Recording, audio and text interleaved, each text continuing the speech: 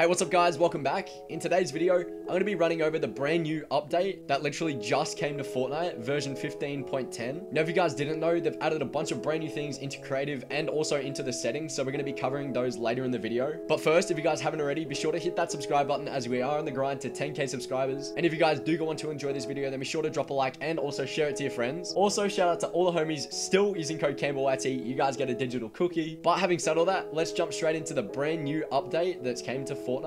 Hope you guys enjoy.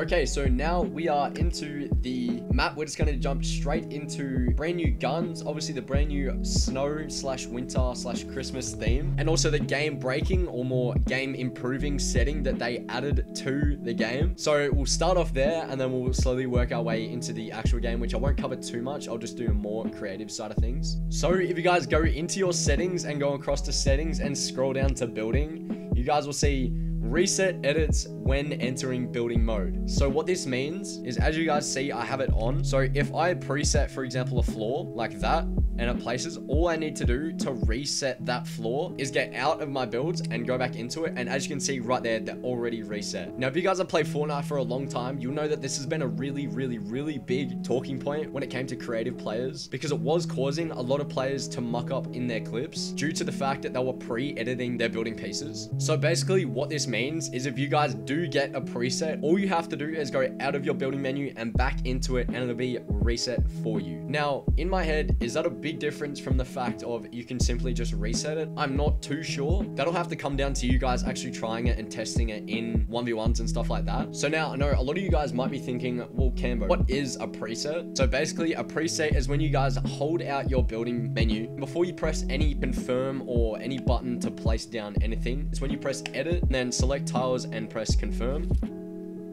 And as you can see, it automatically has it preset to that specific shape or piece that I edited it into. Now, when I go out of my building menu and back into it, as you can see, it stays preset. So like if I try and crank with this, hang on.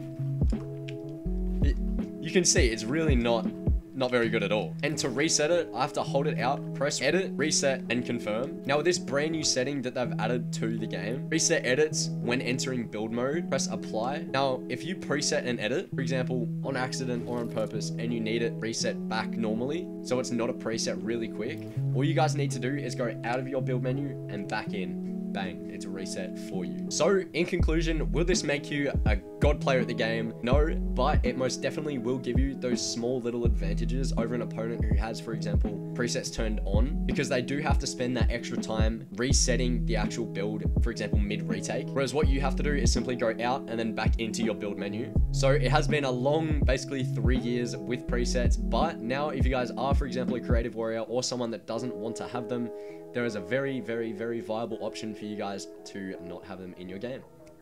So along with the new setting, Fortnite has also added 2 brand new guns into the game, but unfortunately, as you guys can see, they haven't added them into creative. Once again, they're just in the actual game, which does suck. So I can't showcase them for you guys in this video specifically. Also, whilst we're in the creative menu, if you guys do go to devices, there is 2 brand new things that have been added: the player spawn pad and of course the player reference to controller. Now there's a bunch of really cool things that you guys can use these for, but one thing that comes to mind in particular is you can basically set it up as like a score counter in your creative world. So if you want to have 1v1s, you can have your player with your skin using one of the player's spawn pads and the references, and when one of you kills each other, it'll come up with 1 with your skin being hologram there as well, so it looks insanely cool. So it can basically be used as like a glorified scoreboard, but it's definitely an extremely cool feature.